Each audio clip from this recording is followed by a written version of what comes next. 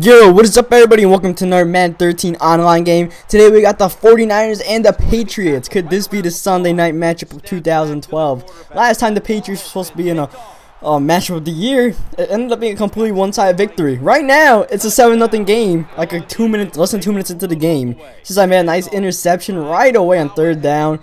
Pretty much came right at me, and we take it to the house for 7. So, quick start for that 49ers defense, and that's just what it's worth to take the 49ers. They're just all defense.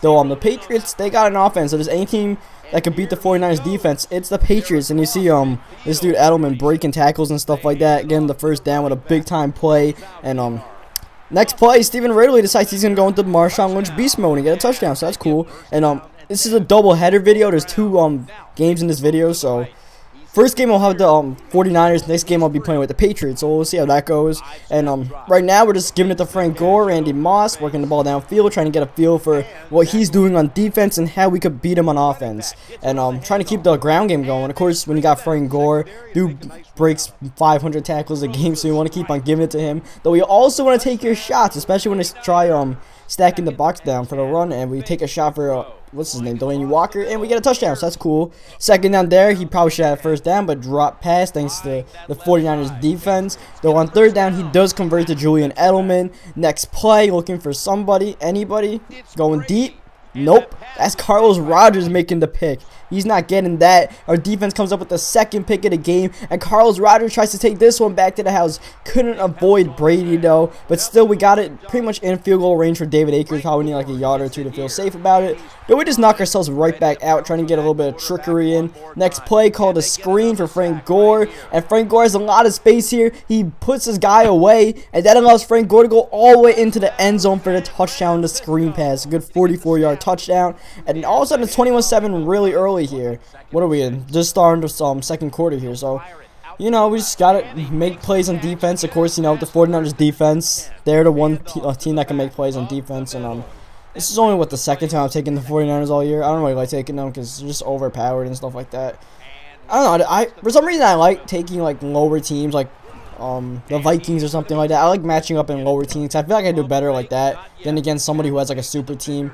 But we're in a super team matchup right now. That's the way it's gonna be for Sunday night. That's why it should be a good game. And the San Francisco 49ers are more disciplined, so they probably won't get blown out, you know what I mean, since they got, you know, just everybody playing good in that defense. The Texans have a little bit of injury problems and stuff like that, but here he goes for the field goal. Here we make a nice stop on third down, and he's trying to go for the onside kick here, but we call a timeout since we weren't an onside kick thing, and we just call our onside kick formation next time. And he tries to squib it, but I guess they patched up the squib kick. This dude just caught the ball right away, and I've seen that a few times, so I guess they patched that part of the squib kick, make it less possible for people to recover and like cheesy plays. So I guess that's cool. And we call another screen here for Frank Gore, getting a lot of yards, making some moves, trying to make all the offense on defensive people miss.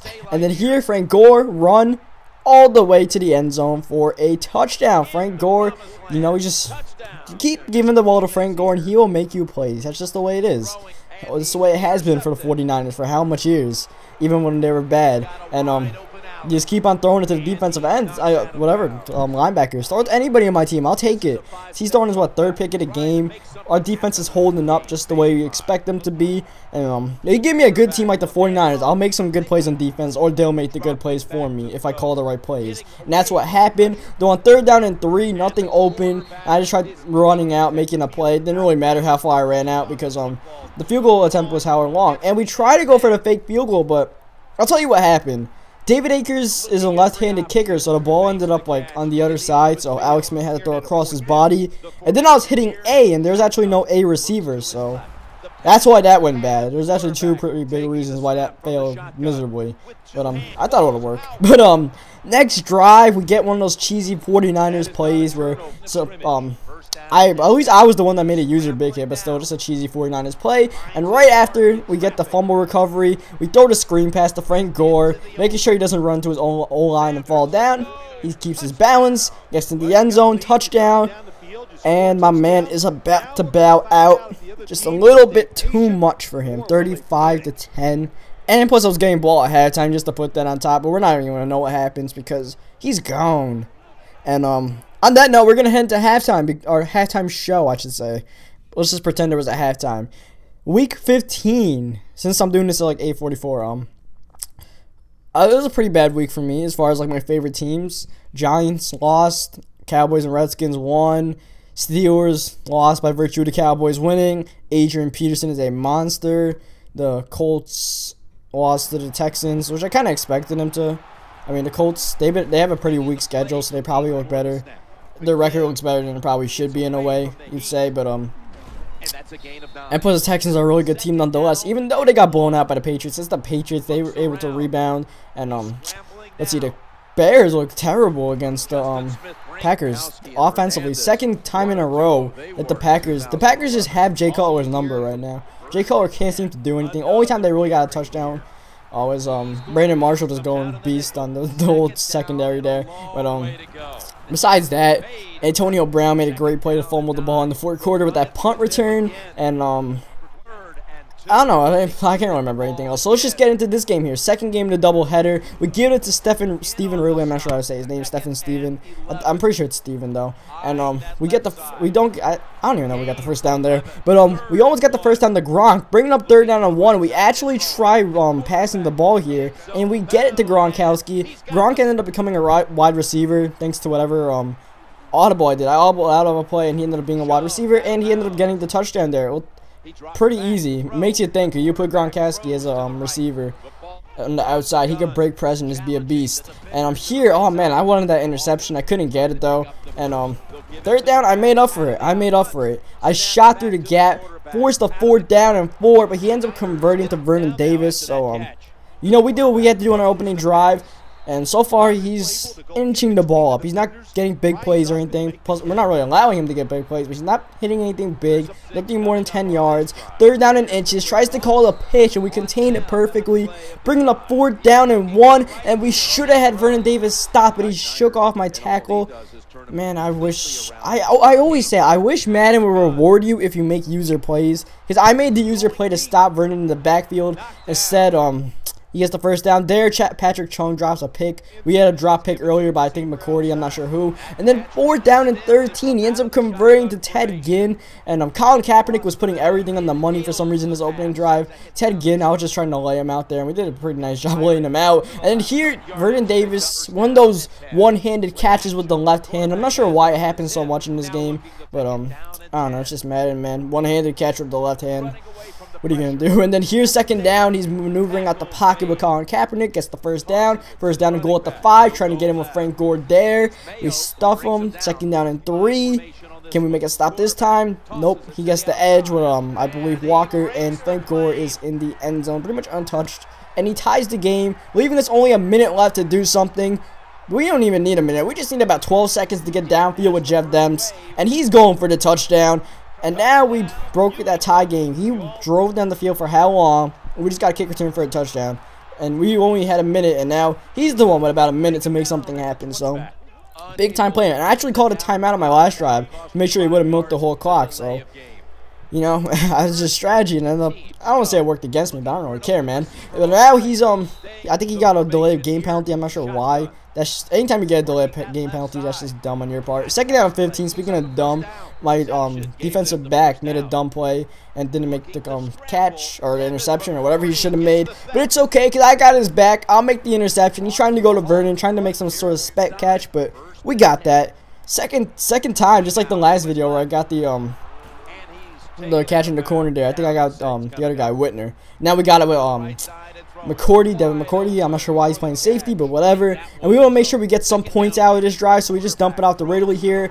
Halfback angle route, and we get into field goal range. Easy kick for Goskowski, whatever his name is. And we go into halftime with a 17-7 lead. And right after halftime, he gets the ball, and we force a fumble, but we don't get it back. And I think he wanted to go to Vernon, but we covered that, and I don't think he's like about to test me again, so that's cool. We established ourselves on defense, kind of canceled out the right side of the field whenever I'm there, but the left side is also canceled out. Actually, hold up, I'm not even sure. Yeah, the left side. We just canceled out the left side too. Gerard Mayo making a big time pick. Next play, calling the screen. Jeff Demps, open field. all the way in for the touchdown, thanks to someone making a nice block, some sort of chip blocking. We got a touchdown, 24-7, feeling good at this point. I mean, we haven't let up the big plays, so we're not really that worried. He's getting completions, but no big plays, and right now he needs a few big plays to make sure he can get back in this game. And plus, you know, we get the Tom Brady-led offense, so I'm feeling cool about that. Here, 3rd down and 13, he just dumps it off. I'm okay with that because it's 4th down and 4. Let's just trust our defense to make sure they can make a stop, but unfortunately they don't. Mayo, for some reason, lets Ginn get over him and gets the curl. Then here, Vernon Davis, I was playing that shallow, and he gets the 3rd down conversion for a 1st down. And, you know, still not getting any big plays. And this is probably the biggest play he'll get, and it comes off of a freaking pass interference, so that sucked. I thought I could try making the pick, instead I don't even know what happened. The next play, this dude who screwed up earlier, Dernard, I think he's a rookie because some injuries in the secondary for the Patriots. He's out there, and he just got us a nice pick. Next play, we're calling the halfback pass, and we don't even need a pass because Jeff Demps is gone. That 98 speed is going into the end zone. Touchdown Patriots, 31-7. We have blown this game open. It's only a matter of time before this man quits. So we're going to try to make him quit as soon as possible. I don't want to drag this game out. We want to make him rage or something. So, you know, once again, we're not giving him the deep ball. We'll give him whatever, and, let's see, what matchup, which game would you guys like to see the outcome come out to be better? We'll see. I mean, it probably won't be as blowout over games as these, but we'll see. He's getting a lot of 4th down conversions, by the way. I think he's perfect on 4th down, so he's got that going for him. Whenever 4th down comes up, he gets to make plays. And Colin Kaepernick making plays with his legs too. But yeah, we'll see which outcome you guys will like better. You know, I would personally root for the 49ers outcome. I don't know. I'm really cool with either. As long as Stephen Gostkowski does not score more than 7 points in the game, because if he does, I'm dead in fantasy, and that would suck, big time. Here he gets a nice play. I was supposed to be playing to outside. He ended up cutting to the inside. Nice route there. The next play, Aqib Talib on the pick. I don't know what kind of route that was, but we just get out of bounds. We're not going to chance anything. Get a touchback, but it doesn't even matter because after that, he decided to concede a defeat. So we'll take the skill points or whatever. We get quite a few skill points out of these wins, these blowout wins. I usually don't get blowout wins. Usually the games are close, but I'll take these wins, man. And on that note, I hope you guys liked the video. Subscribe if you haven't, and I'll catch you guys next time.